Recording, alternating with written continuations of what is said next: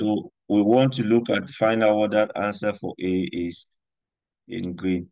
So we look at the A, the scale. It goes from 0 to 8. So this one there is 1. So the answer for that one is 1 liter, capital L. This one at the top there is 7. So that's 7 liters. On this other side, the unit is milliliters. So in the middle of 100 and 200, what number is in the middle of 100 and 200? Pardon? What number is in the middle of 100 and 200? 150. Correct. So 150 milliliters.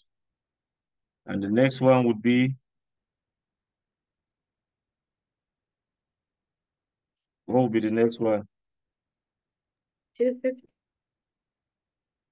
250 milliliters. So that's how you write it, and that's how we do those types. Okay, I think that will take us to, we can end there for today, and we can pick up next time. Congratulations. Pardon? We'll end here for today.